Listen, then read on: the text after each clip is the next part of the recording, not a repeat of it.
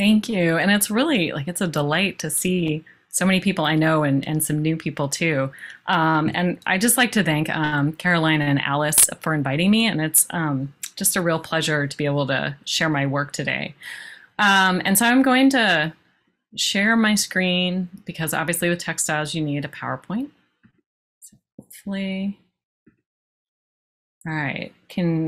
I assume you can all see? That's We're good? super. Okay. All right. Excellent. All right. So let me begin with a cautionary tale. Scholars have sometimes argued that diplomatic exchange was the main source of silk in the Carolingian Empire. But diplomacy can only account for some of the silk found extant in Carolingian contexts or mentioned in early medieval documents. As demonstrated by a number of scholars in recent decades, the amount of silk available in the Carolingian world vastly exceeded the mentions of diplomatic gifts. Some must have arrived via trade or other forms of exchange. The impulse to argue that diplomacy was key to silk's availability is understandable because it has let scholars connect certain textiles to particular moments or individuals. As appealing as such ties between existing textiles and documentary evidence are, they are only very rarely possible. Let us turn to one of the most famous of all silks from a Carolingian context, the Mosaic hunter silk, to explore the difficulties of linking cloth and text closely, and to advocate for a different approach, one that lets each source type provide a richer picture than either could on its own of Carolingian society's ties to cultures beyond its borders. As a number of texts attest, Byzantine emperors sometimes sent cloth to Frankish rulers. Robert de Michaud suggested that a silk, this one now housed in the Musée de Tissus in Lyon, may have been one such diplomatic gift. Two small pieces of the same silk also survive now in the Abeck Stiftung in Switzerland, that's the lower of the newer images, and the Bargello Museum in Florence, that's the one in the upper corner, all having been sold by the Church of St. Peter in Mosaic, which was once the monastery of Saint-Cammin. The Mosaic silk was therefore once larger than its remaining fragments would suggest on their own. It had long been associated with Pippin the Short. In 1197, the Bishop of Clermont verified the authenticity of the relics of Saint Austremont, first bishop of the Auvergne. In so doing, he saw that the cloth wrapping them bore a seal of the Frankish king Pippin. Many assumed it referred to the first Carolingian king, Pippin the Short, especially because a forged document credited him with the house's foundation. As a result, textile experts, until quite recently, often argued that he presented the cloth and relics to Mosaic in 764. Only if one accepts that the Mosaic silk was the original Carolingian wrapper for the relics, and that it was then moved along with those relics from a Carolingian reliquary to a new one following the confirmation of 1197, can pass scholarly arguments that the Mosaic silk either arrived in Carolingian lands in 756 or 757 with Byzantine envoys, or was somehow tied to marriage negotiations between Pippin the Short and the Byzantine Emperor Constantine V, seem comprehensible. Léon Le Villain demonstrated, however, that the Pippin named on the seal in the account of the relic verification was Pippin II of Aquitaine, so from the mid-9th century, not Pippin the Short, while Duchesne's showed that Pippin II had the relics of Austremont translated in 848, not 863, as Levelin had originally argued. Yet the evidence connecting the Mosaic silk to Pippin II of Aquitaine is circumstantial at best. Building on the work of Levelin, among others, Alain Durkheim's compelling documentary study of evidence from the monastery of St. Peter, formerly Saint-Cammin and Mosaic, throws doubt on any secure connection to a specific Carolingian ruler, even though the textile is not part of his article. Durkheim makes a strong case that the late 12th century account of the relic verification took place in a fraught context. In 1095, Robert II, Count of Auvergne, had given the monastery of Mosaic to the Great House of Cluny, which caused ongoing conflict between both the Bishop of Clermont and Cluny and between Cluny and the monks of Mosaic. It is out of that context that the verification of the relics took place in 1197, with the abbot of Mosaic demanding that the Bishop of Clermont personally inspect the relics. Durkheim's evidence strongly suggests that this discussion of a seal of Pippin is less about an accurate accounting of an event and more about evoking a memory of the Carolingian past, substantiating a long history of the monastery, despite the fact that it only appears in written sources from the mid-9th century on, and signaling a shift in the house's perceived saint protector from Saint Ostermund to Saint Cammin. Further supporting a later date are Sophie Desrosiers and Karl Otavsky's recent technical analyses of the silk fragments, which point to production in Constantinople in the first half of the 9th century, so not 8th century. The Mosaic silk bears a motif common to many Byzantine and Islamic silks, a fact recognized by most scholars, even those who have argued that it is strictly a Byzantine piece. Despite a strong case that the Mosaic silk is Byzantine in origin, it shared the motif of lion hunters with other textiles from Central Asia to the Carolingian court. The design then is not necessarily helpful to pinpointing the way the textile arrived in Mosaic, even if it broadly reflects the Eurasian elite's love of hunting and horses. Although some like to note that no evidence indicates that the relic's silk cover was ever replaced, nothing indicates that the cloth seen in the 12th century made its way into the 17th century reliquary from which the Mosaic silk came, much less that the upheaval of the French Revolution did not confuse the identification before it was removed in 1904, so removed permanently from the reliquary at that point. In 1872, in his History of the Monastery of Mosaic, Hippolyte Gaumont described the current state of the monastery's 2 remaining reliquaries and their contents. He noted that both were broken into during the French Revolution and their contents violated. Although the relics and some cloths were returned, the inability of anyone to then determine their authenticity meant that they were no longer venerated in the church. He discussed the remains of a, quote, very old cloth, unquote, wrapped around a leg bone, which had a design with 4 armed men on horses and 4 lions, indicating that the hunter's silk must have been larger than the 3 remaining parts together are now. In addition, he mentioned 4 straps that had once enveloped relics. The state of affairs may help to explain why the church was willing to sell their silks to museums, but it also underlines the fact that the hunter's silk, although from a probable Carolingian context, cannot be connected with certainty to the 12th century description of the seal with the name Pippin that led people to associate it with Pippin the Short. Because it was purchased in 1904 from the Church of St. Peter in Mosaic, the silk can be securely connected to a monastery that, from the second half of the 9th century, perpetuated a tradition connecting it to the Carolingian dynasty. It is not, however, the sole early medieval silk to come from Mosaic.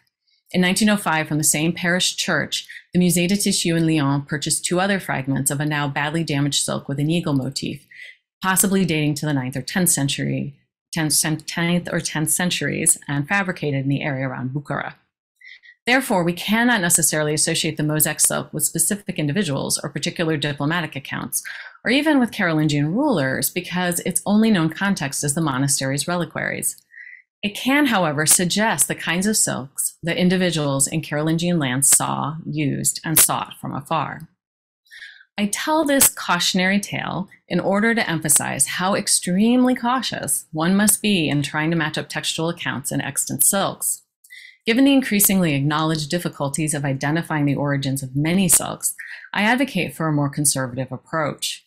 Studying the material and textual evidence alongside one another can provide insights concerning the exchange and use of cloth across the borders of the Carolingian Empire, including showing the ways textiles connected Franks with distant lands, even if sometimes only in conceptual terms.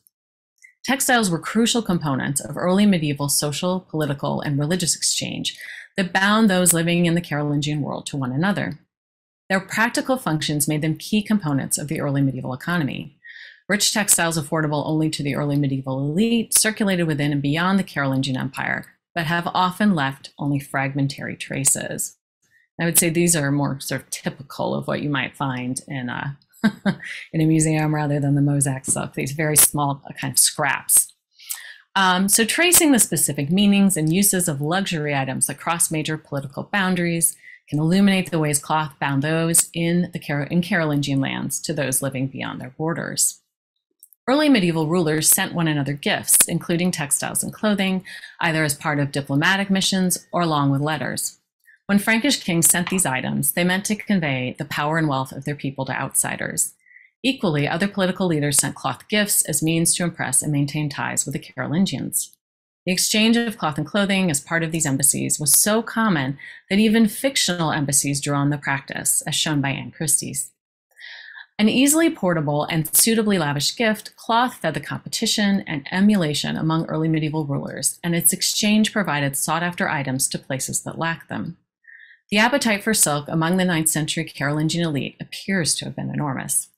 Silk served as key means of connecting the Carolingian world with the Abbasid Caliphate, the Byzantine Empire, Central Asian powers, and even China, though indirectly. Carolingian rulers passed fine cloths from these regions onto churches, monasteries, aristocratic followers, and other rulers such as Offa of Mercia and Harold the Dane.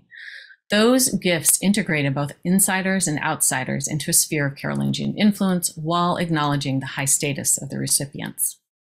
Textiles played key roles in early medieval elite culture, whether lay or aristocratic, whether Frankish or not. Examining a single form of material culture and its meanings provides a variety of ways to think about how contact and exchange with other political entities affected the most powerful early medieval empire north of the Alps. Although scholars have recognized that possession of rich textiles helped to identify an individual as aristocratic, the exchange of such items was equally, if not more significant than the mere ownership of them. Luxury textiles and clothing were a form of material wealth that allowed the elite to engage in exchange with one another as a means to flaunt their wealth, confirm their high status, and make bonds with their peers, inferiors, and betters. Investigating the significance of native cloth versus foreign textiles deepens understanding of the use and appreciation of textiles in Carolingian lands. Textiles comprise crucial gifts. Based on the attention they gave to internal gifts, one can assume that Carolingian rulers made conscious choices concerning the items they sent to Islamic rulers. Byzantine use of textiles in diplomatic exchange with the Carolingians has received more scholarly attention than similar Islamic use and is therefore perhaps more widely recognized and known. These objects provided means for early medieval leaders to make political and religious statements, yet the utility and desirability of silks helped to propel Western contact with the East. In sum, I argue that silk drove human actions. Embassies traveled between the Byzantine and Carolingian empires, as well as between the Abbasid Caliphate and the Frankish realm. The exchange of gifts and communication between the Byzantines and Franks rested greatly on their shared religion, despite their differences, and conscious understanding that they shared a Roman heritage. Diplomacy with Baghdad may have resulted from a common interest in keeping the Umayyad Emirate based in Cordoba relatively weak. The Abbasids saw it as a competitor. Founded by the fleeing member of a family the Abbasids had violently wiped out after taking over the Caliphate in 751, while the Franks may have worried about Umayyad interference in their own affairs, especially in Aquitaine. In 798, King Alfonso of Galicia and Asturias sent a tent of astonishing beauty as a gift to Charlemagne. That the tent should arouse such admiration should come as no surprise given the long history of elaborately ornamented tents in the Near East. The elite in the Abbasid Caliphate used tents to delineate space both inside and outside.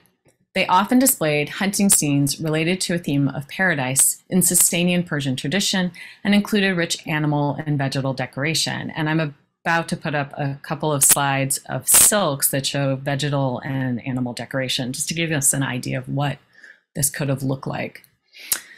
They often displayed hunting scenes related to a theme of paradise in Sasanian Persian tradition and included both rich animal and vegetal decoration.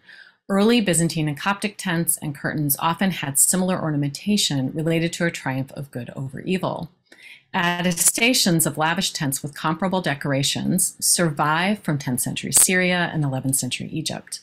These sample silks may provide some indication of what the decoration looked like. So here we actually see a hunter, the backside of a hunter with the animals following him. Presumably there's another hunter in the circle of this rondel chasing those animals. So in 807, Charlemagne and Harun al-Rashid, the Abbasid Caliph, exchanged textiles through diplomatic missions. Harun al-Rashid sent rich linen cloths, a tent, and silk robes to Charlemagne. Charlemagne would certainly have appreciated the value of the cloths and robes that Harun al-Rashid sent. The seizure of war booty demonstrates the value of Islamic garments to the Franks. According to Ermel the Black, after Louis and the Frankish forces conquered the city of Barcelona in 801, they brought Charlemagne various items as spoils of war, including clothing. In return, Charlemagne sent Frisian pallia, probably cloths, and because Frisian cloth was so highly prized in the early medieval world, Charlemagne probably believed that he was offering a worthy countergift. But it's impossible to know if the Caliph saw it quite that way, for his world included an abundance of silk unimaginable in the West. The Abbasid court was awash in luxurious textiles, from carpets to rugs, mats to curtains, hangings to cushions. In his late 9th century Justicarily, Nakhr the Stammerer mentions Charlemagne's countergift to Harun al-Rashid, noting that the white, gray, red, and blue Frisian cloths Charlemagne sent were rare and expensive in the Abbasid Caliphate. A sign that this may have been the case was the use of Frankish cloaks, very possibly made from Frisian cloth, to pay off the Islamic forces that in 869 had captured Archbishop Roland of Arles. Among the items agreed upon for his ransom were 150 cloaks. Harun al-Rashid, as F.W. Buckler pointed out, almost certainly thought that his gift of a robe conveyed great honor, but such a gift from an Abbasid caliph, especially one that he had worn upon his own body, also signified his overlordship in the Islamic world, no matter how rich the robe was. Harun al-Rashid may have therefore believed that Charlemagne, upon accepting the robe, had recognized him as the king of kings, an old Persian conception. The Christian emperor more probably saw himself as the caliph's equal. Although Charlemagne may have purposely chosen to ignore the insult or not entirely understood it as one, he also may not have been entirely unaware of the position Harun al-Rashid was trying to put him in, for Carolingian rulers also used cloaks or robes as gifts to individuals they viewed as subordinates or equals. The practice of employing textiles to signal subordination or friendship appears with some frequency in the early medieval world. Pope Leo IV sent back the pallium that Patriarch Ignatius of Constantinople sent him in 853. Accepting it would have implied that Rome relied upon Constantinople.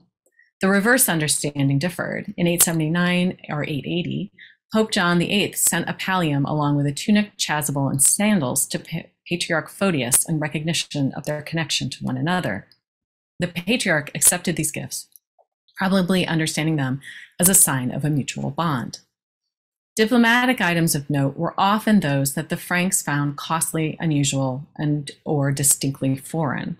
Abbasid gifts of purple and red dyes from Tyre and Iberia, respectively, in 807 allowed those at Charlemagne's court to dye locally produced textiles. In 864, the emir in Cordoba sent an embassy to Charles the Bald bearing gifts, including tents, covers, and cloths of diverse origin, which arrived at the court in 865. The fact that these men from across the Pyrenees also brought camels and odoriferous substances underlines the exotic nature of the items and suggests that the textiles may well have originated from further afield than Cordoba.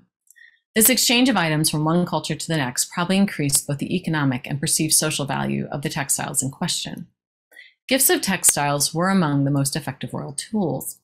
Nakhr discussed cloaks of Frisian cloth when he listed the many presents of clothing that Louis the Pious, Charlemagne's son, made. He did so in order to underline the king's piety, offering a moral lesson to Charles the Fat, the intended recipient of the work. Yet earlier and contemporary cases of royal provision of clothing and cloths suggest that this portrait relied upon the expected actions of a king. The papacy and the Carolingians engaged in textile exchange with one another rather frequently. One might expect that the papacy always had the upper hand in terms of its access to rich textile items, given its proximity to Mediterranean trade, but appearances may be deceiving. The many lavish textiles described in the Liber Pontificalis during the era of the Carolingian popes suggest the immense textile wealth of the papacy. And here's an example of a silk from this period found in the Vatican, so that area, it's now in the Vatican Museum. Yet by the mid-9th century, that quantity and the quality of textiles mentioned in the Liber Pontificalis decrease. Such a diminution may relate to the weakening of the Frankish papal alliance and a more precarious situation for late 9th century popes. At the same time, the Carolingians' ability to acquire silk for church use appeared anything but diminished. The Franks may have had better access to silk during those decades than earlier. In 758, Pepin the Short sent a cloth in which his baby daughter Gisela had been wrapped at baptism to Pope Paul I so that the Pope could consider himself her godfather. In the poem King Charles and Pope Leo, the poet describes how upon his reception by Charlemagne and his court at Paderborn, Pope Leo marveled at the many people from different lands with diverse tongues, clothing, and weapons. Ermol the Black described the rich gifts that Pope Stephen gave to Louis and his wife Judith in 816, which included clothing. In return, Louis gave him red garments or cloths, white linens, and 2 dyed cloaks, quote, highly suitable coverings for the body, which were in the Frankish style, unquote. Queens were primary providers of textile gifts, an important aspect of their role in the running of the household and control of gifts. A mid-9th century poem John's goddess Eriugena, in a mid-9th century poem, John's goddess Eriugena discussed a robe fabricated by Queen Judith and finished by Queen Ermentrude. This project spanned generations, showing how cloth and textile work gave queens a role in creating connections beyond the empire's borders. According to its dedicatory verses, which Eriugena composed, Ermentrude finished the robe for donation to a Roman church dedicated to the Apostle Paul during the reign of Pope Nicholas I. Her mother-in-law, Judith, had originally decorated the same robe for Louis the Pious. In letters of 864 and 865, Nicholas thanked Ermentrude for some gifts, noting in one his pleasure in her virtuous labor, implying that she had made the gifts. While these mentions conveyed the ideal of female domestic virtue and confirmed that the ruler kept order in his own household, they support other evidence that elite women could make textile items that allowed them to influence arenas normally off limits to them. In 870, Charles the Bald sent an altar cloth made from his own golden clothing to Rome for the altar of St. Peter, which suggests a possible use for the robe fabricated by Judith and Ermentrude. The papacy sometimes sent the Carolingians textiles. At the Synod of Ponthion in summer 876, Charles and his wife Rochildis received papal envoys and letters. The next day, she accepted a papal gift of pallia and jewel-encrusted armlets. Pallia could refer to either cloths or robes, but regardless of the form, these textiles were doubtless rich gifts, meant as a compliment to the queen as much as a reminder of the papacy's access to wealth. Texts further recount movement of cloth between early medieval leaders. The Carolingians sent textiles to the kingdom of Mercia in the wake of a trade dispute. A mutual embargo between Charlemagne and Offa of Mercia that allegedly began around 790 would have been, as Olivier Bruin has noted, a double-edged sword because it cut the Carolingian Empire off from desirable trade goods, including fabric from Ireland and England, even as it deprived Offa's people of items they wanted from the continent. By the mid-790s, Abbot Gervold of Saint-Gondril had played a key role in getting trade started again. A lot was at stake for him because his monastery collected tolls along the coast of the English Channel.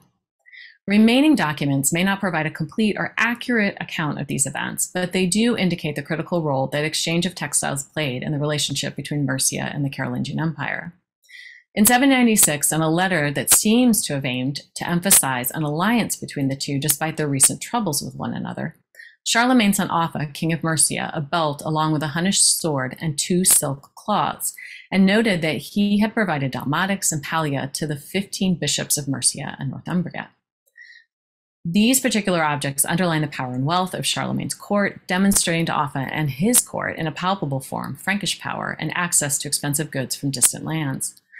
During that same year, Charlemagne's fourth wife, Lutgard, donated a textile to a Mercian religious house. Alcuin wrote in a letter to Ethelberga, abbess of Fladbury in Worcestershire, Lutgard, also a noblewoman, has sent you the small gift of a cloth, a pallium. Regard her as a sister in the love of God. This present from the queen to the Mercian abbess may have been a garment for Ethelberga's personal use, but it seems more likely to have been a cloth or even altar cloth. Ethelberga's sisters of Fladbury may well have seen this pallium and known of its royal Frankish origins. In 824, the Byzantine Emperor Michael II sent Louis the Pious 10 precious cloths. His accompanying letter specified the cloth types, identifying most by color, quote, 1 leek green cloth, 1 quince yellow cloth, 2 Tyrian cloths, 2 true purple cloths, 2 rose-colored cloths, and 2 pieces of cloth, unquote. Some or all were of silk.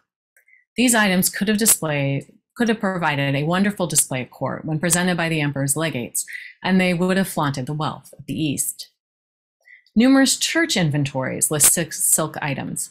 Given our time constraints today, a few examples will have to suffice to indicate the range of places in Carolingian lands that had silk items, many of which would have been visible to those worshiping in the churches, and to suggest the large quantity of such items in 9th century churches. I'm just going to restrict myself to a sample of 9th century inventories. So the monastery at Staffelsee listed some silk items in an inventory from 811. They included an embroidery of silk, 20 altar cloths decorated with silk, 13 silk liturgical cloths for use at the altar, 8 pairs of silk gloves, 4 of which were decorated with gold and pearls, and 1 silk cloth whose use is not indicated. Among the possessions listed in an inventory of 830-840 for the Cathedral of Würzburg were 2 silk relic covers, 8 silk altar cloths, 5 silk liturgical cloths, 4 silk chasubles, and 12 pairs of silk gloves. According to its 842 inventory, the parish church at Biberach near Dachau had 10 silk cloths. A mid-9th century inventory survives from the great monastery of Reichenau, which included among its many textiles a Greek or Byzantine linen altar cloth interwoven with silk, as well as 2 further ones with gold decorations. Such a designation is no guarantee of the stated origin. The attribution could have served as shorthand for silk of a certain style, but it indicates an understanding that some items came from foreign lands, a characteristic worthy of note in a document that provided relatively few details. The monastery had further items that did not indicate an origin. A blue linen altar cloth decorated with silk, 3 good silk liturgical cloths, and 2 silk vestments. Some of the chapel inventories listed in the late 9th or early 10th century breviaria of the convent of San Salvatore in Brescia list silk items.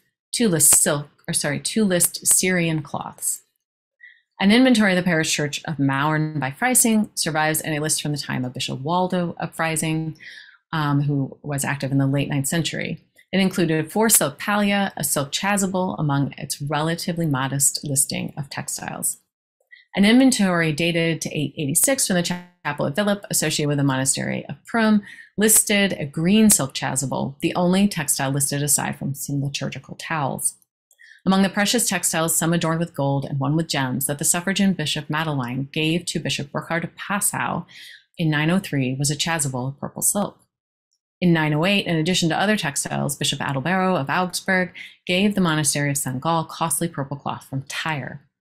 When the West Frankish king Odo removed items from Saint Denis in 888, they included pallia that sound a lot like those found among the silks and church treasuries elsewhere.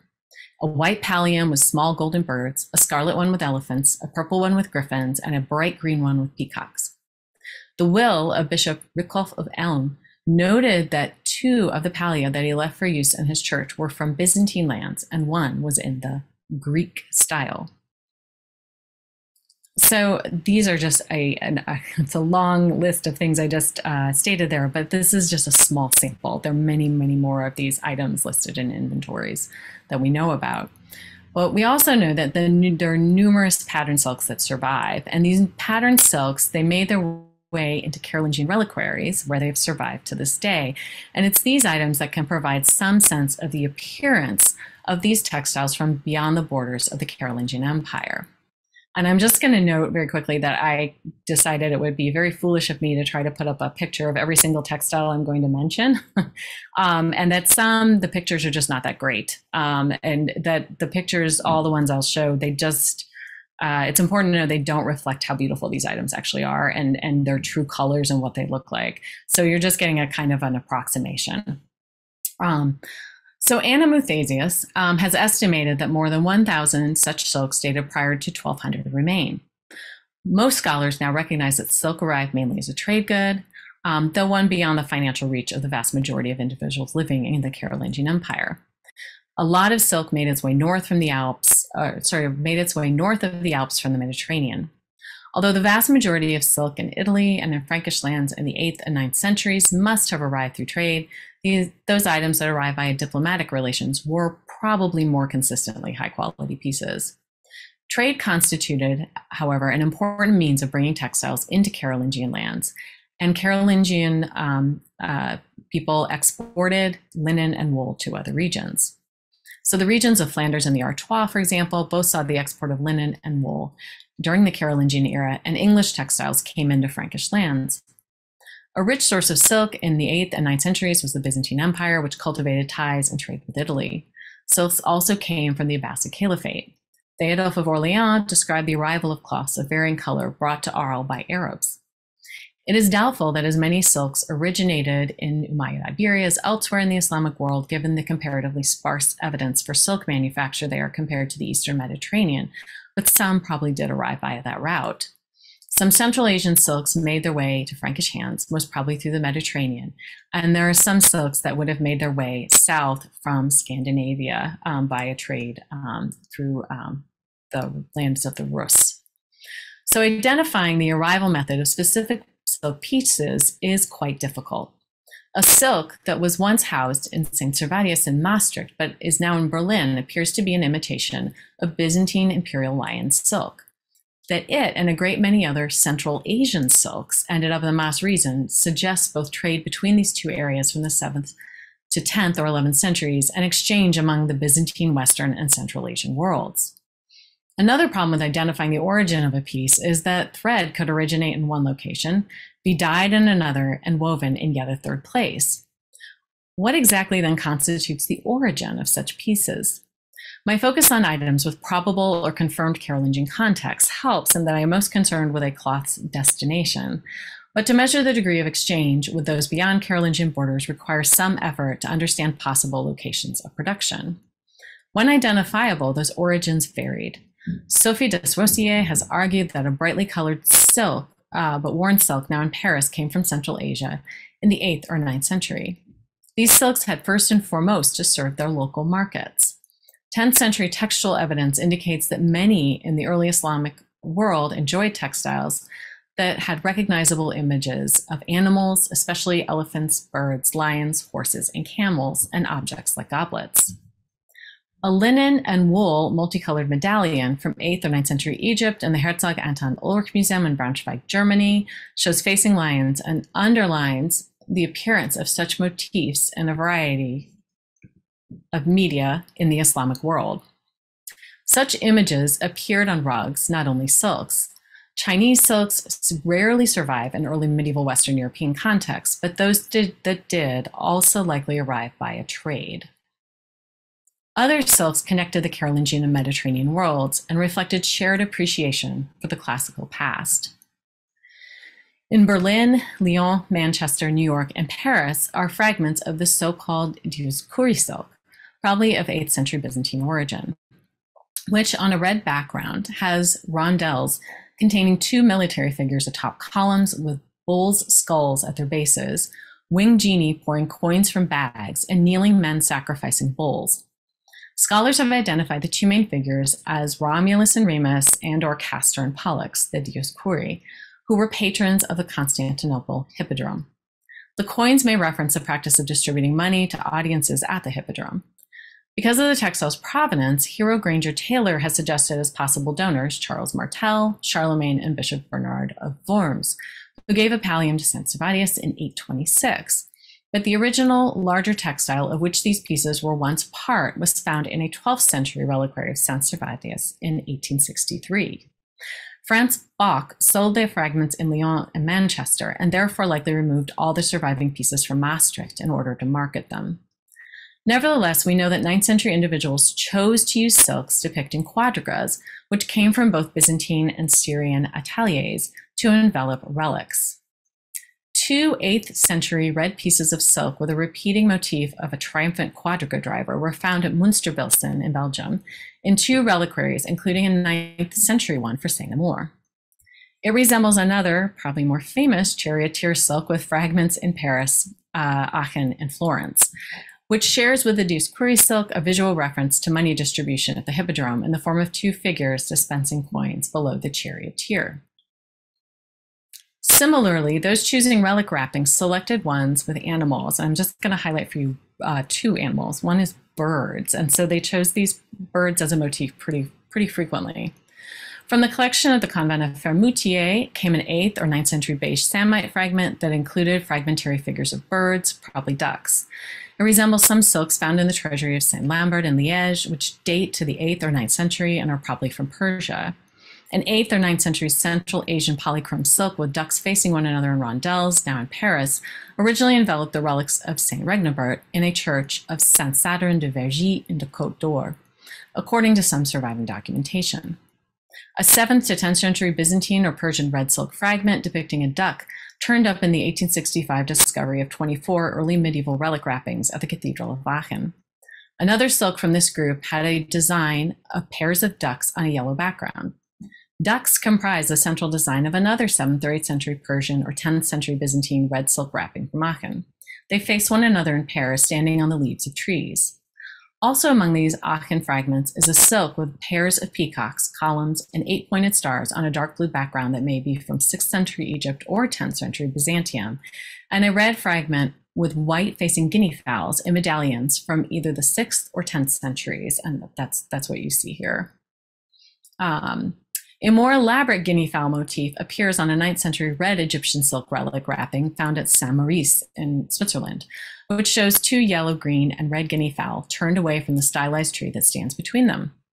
In the reserves of the Gruyère House Museum in Bruges are small faded fragments of an 8th century silk with a pattern of facing peacocks. In the stash of silk relic wrappings found at the Cathedral of Sion in Switzerland was a 9th century Byzantine or Syrian blue fragment that includes, amidst foliage, 2 blue birds with outstretched wings on either side of a green bird bent over pecking at the ground. A 9th or 10th century blue Persian silk depicting birds was found in the reliquary of Saint-Benin at the monastery of Saint-Benin in Dijon in 1792. Elephants were also a source of fascination to the Carolingian elite and were also popular on silks from this period.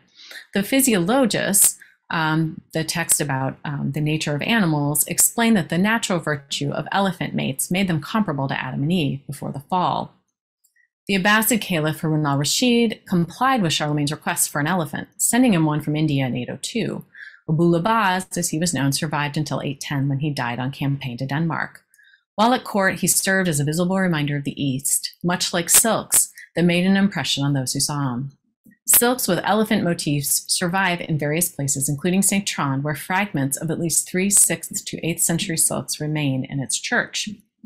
An inventory of this monastery's treasures from 870 indicates its vast wealth, and the extant fragments provide a means to envision the luxurious nature of some of the many dalmatics, chasubles, altar cloths, and other vestments and textiles, including silk, that appear in the inventory.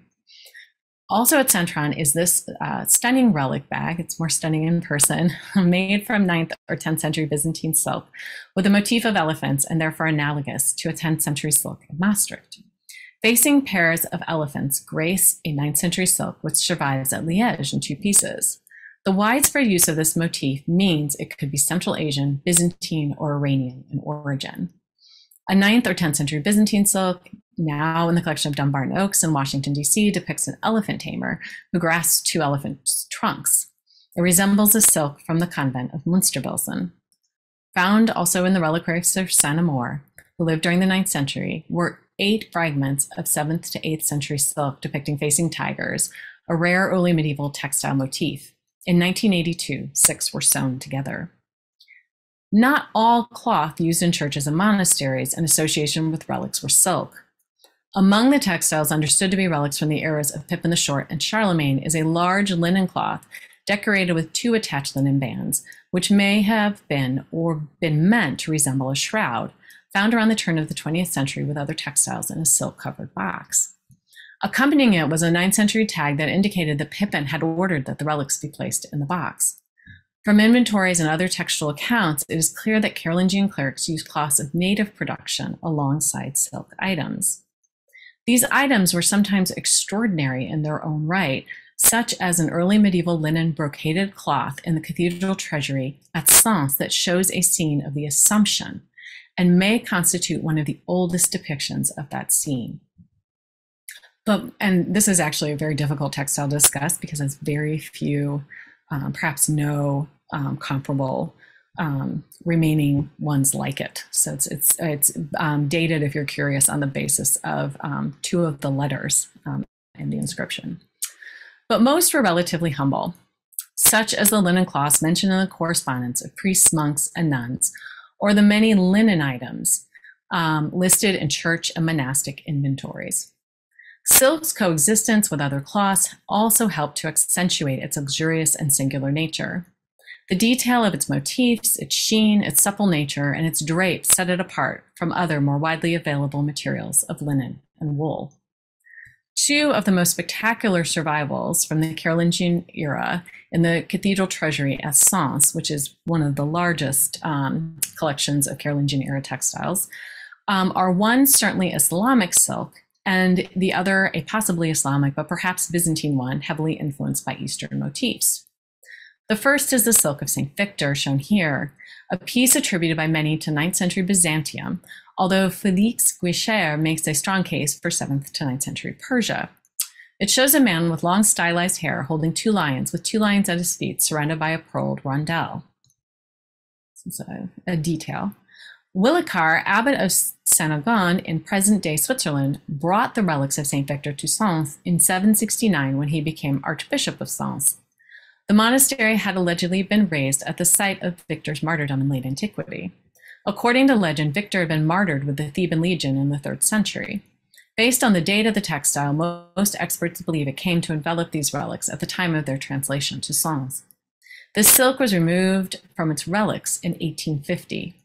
Some have thought this image must have appealed to Christians because they thought it was Daniel in the lion's den. Others once suggested an association with Samson or Hercules. We know, however, that this motif drew from Persian ones that depicted Gilgamesh fighting off lions. Even those who have argued that it is a Byzantine piece believe it to be a copy of that older Persian motif. Silk patterns across Eurasia may have referenced the constellations and had astral meanings. Red and blue backgrounds had astral associations in China. Han Dynasty and Tang Dynasty silks often referred to specific constellations. Samson silks, understood as Hercules silks, and Douce-Cree silks may also have had similar associations with the stars. It is therefore possible that this silk reflects long-standing Carolingian interest in astronomy. The other stunning example of certainly Islamic origin are the silks of St. Columba and Lupus. Columba had been a virgin martyr, and St. Lupus had served as Archbishop of Sens and died in 623. Unusually, these silks were associated with relics whose translation was recorded in 853, dating the use of these textiles to that era. Initially, scholars believed this piece to be Byzantine, but based on a Persian motif. Scholarly consensus changed, however, on the basis of the weave and thread, in addition to the design and survival of comparable Persian pieces. It is now more firmly dated to 8th or 9th century Persia. In 7 rows of 4 oval medallions, 2 lions face one another across a shrub. This motif draws from old Persian ideas of the tree of life. Between the medallions are pairs of foxes and dogs running separated by shrubs.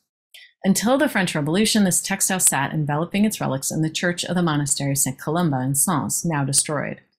In 853, Archbishop Wendell of Sens had presided over the consecration of the monastery's church and overseen the translation of the relics of Columba and Lupus. Almost certainly, this was the moment when this 8th or 9th century silk was cut in two to wrap the relics, providing them a terminus antiquum of the mid-9th century. When the 2 reliquaries were opened in the 19th century, Columba in 1879 and Lupus in 1896, church leaders discovered that each contained a piece of the same textile in roughly the same dimensions, and they made a decision in 1896 to reconstitute the piece. The division of this silk suggests a possible Carolingian practice, the purposeful slicing up of silk to cover relics. So this suggests that the relic wrappings were not always just sort of leftovers. They may actually have been cut to size in some cases. A number of silks resemble the lion silk associated with the relics of Columba and Lupus and Sens. Among them is a silk now in Nancy in the Museum of Lorraine, which was associated with the relics of Bishop Aymon of Toul, which were translated in 820, almost certainly the time when the silk was used to envelop his relics. And you can see between the medallions, there's stylized shrubs and dogs running 2 by 2, while within the medallions, the facing lions have a shrub between them. This silk displays telltale signs of Persian fabrication. Also associated with Saint Amand was a 8th or 9th century Byzantine silk showing a man wrestling with a bull. Clearly, the relics of Aymon, like the relics of Sens, merited impressive silk wrappings. Both the silk of Columba and Lupus and the Nancy textiles showing lions resemble a contemporary silk found in the treasury of Huy in Belgium, once associated with the relics of Mangold. Other comparable Persian lion textiles survive in Brussels, Liège, and Nuremberg, among other locations, as do many fragments, not least in Schell and Maastricht. Another comparable fragment survived at Barrow-Munster in Switzerland, where a church of St. Stephen had been founded in 876, which Charles the Simple and Emma, widow of Louis the German, named as its benefactors, and where Count Barrow founded a monastery attached to that church in 922. The popularity then of this motif over time and its use across a range of Carolingian locales suggests a strong appeal to the Carolingian elite. On one level, the items in the treasuries let us imagine far more clearly what items that came into the Carolingian court look like. They also give us an opportunity to think about why individuals in the Carolingian world may have chosen some of these textiles with certain motifs to act as relic wrappings. They further suggest how rich and exotic these textile items must have seemed, and yet perhaps also familiar given the range of silks that survive in treasuries. These silks should remind us that the world of the Carolingian elite was one that included foreign patterned textiles, and that such silks became physical reminders of the connections among the Byzantine, Islamic, and Frankish worlds. When one saw an Islamic silk in the Carolingian court or in a Frankish church, it emphasized the wealth and importance of these places, but also may have served to make individuals think of the far places from which the textiles came. Given the use of common motifs across the Eastern Mediterranean and into Persia, and the challenges that modern textile conservators face in pinpointing the origins of a single silk cloth, it is highly unlikely that individuals in the Carolingian world could discern the exact origin of the silks they saw. These textiles muddy the demarcation between Christian and Islamic, and among Byzantine, Abbasid, and Central Asian that we find in early medieval texts and in present scholarship. Additionally, they bring Frankish aristocrats, ecclesiastical leaders, and rulers into a broader Eurasian elite that employed silk to demarcate status and power and allow a glimpse of the ways the Carolingian world resembled other early medieval cultures. Yet no one in Carolingian lands could manufacture silk thread. A desire for silk surely helped to turn the Franks' attention outward, to look beyond their borders for a highly prized item, and to seek contact with those who had it in abundance. Thank you.